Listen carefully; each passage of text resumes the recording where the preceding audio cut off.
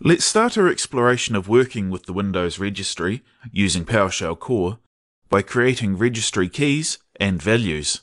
In this video, Nick will show us how to create new keys in the registry using the new item commandlet, and he'll also show us how to create and update values within those keys using the set and new item property commandlets.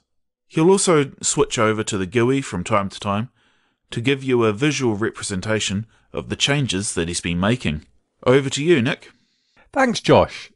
And in this next video, we're going to look at creating registry keys and values.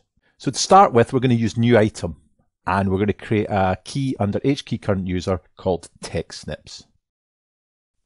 So to prove that's actually created, we've opened regedit. We'll have to do a refresh, and there you can see the TextSnips.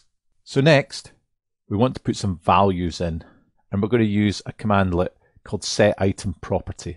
The value we're going to use is username, and the data that we'll have in that value is TextSnips user, and it's a type of string. We'll go back, can refresh it, and there you can see the username is in. So I'll add another value.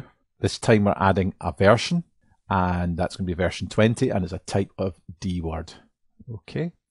So if we go back into regedit, we'll refresh that, you'll see the version is at 20.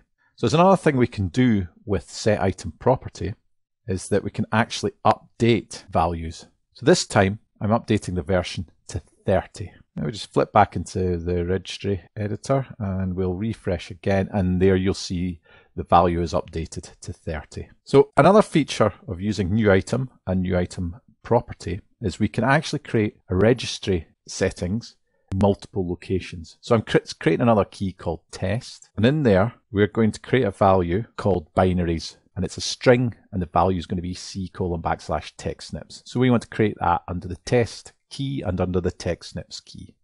If we go back in, again, we'll have to refresh this. Now you'll see under TextSnips, we've got the binaries value, and if we go under test, there's binaries again.